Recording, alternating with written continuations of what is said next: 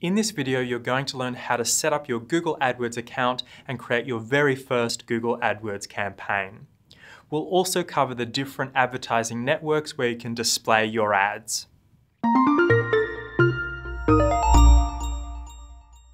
When we advertise using Google AdWords, we have a number of options when it comes to where we can display our ads. And this is through Google's advertising networks. So let's take a look at these networks. First, we have the Google Search Network.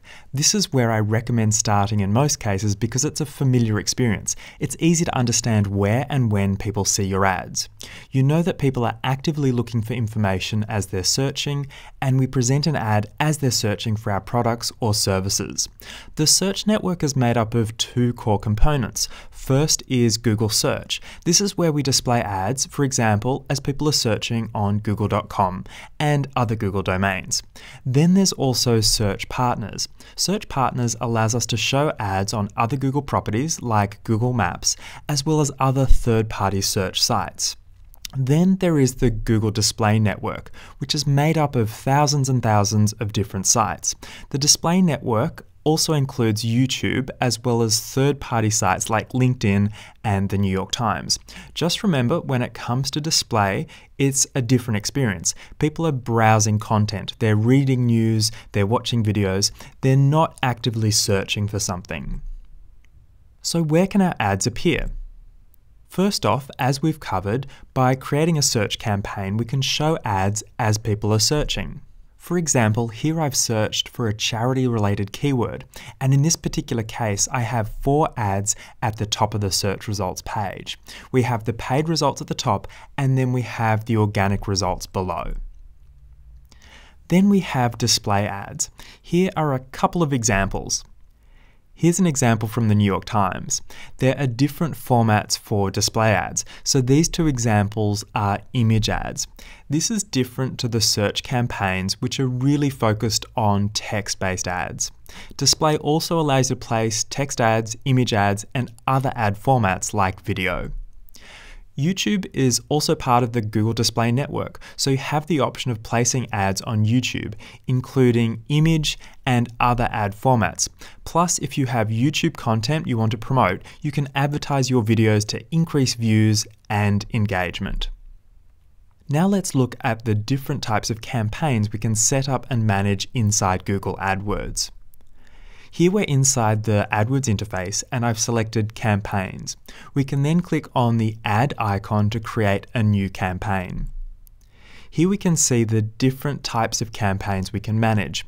We have Search Network campaign, Display Network campaign, Shopping, Video, and the Universal App campaign types.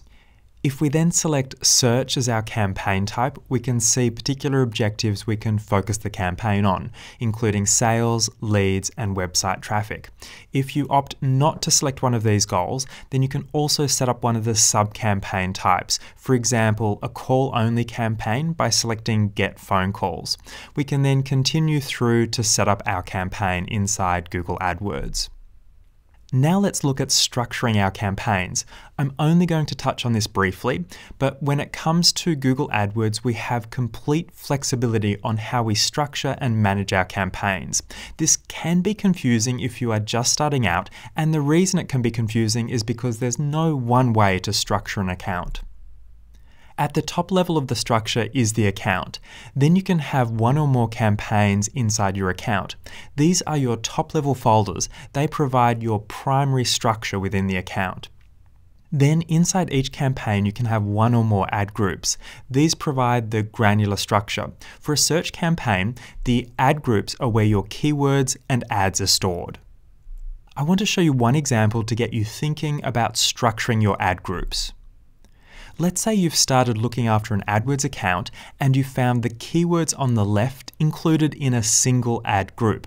I've highlighted some words in those keywords to show you that there are different keyword themes included within the same ad group. Now, since we have dark milk, gift, and white chocolate related keywords all together, it means we have to create ads that cover all of these themes. The ads are generic to ensure they're appropriate to all the people as they're searching for those different keywords. So now let's look at how we could restructure this ad group inside our account.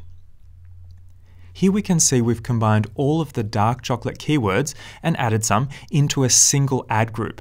This now means we can have much more specific ads to go with these keywords. You'll notice the ads now actually include the phrase dark chocolate. We then take a similar approach for the other keywords. It means that our ads will be that much more relevant as people are searching. So that's how you can set up Google AdWords. Tell me how you're using Google AdWords. Let me know and leave your tips in the comments below.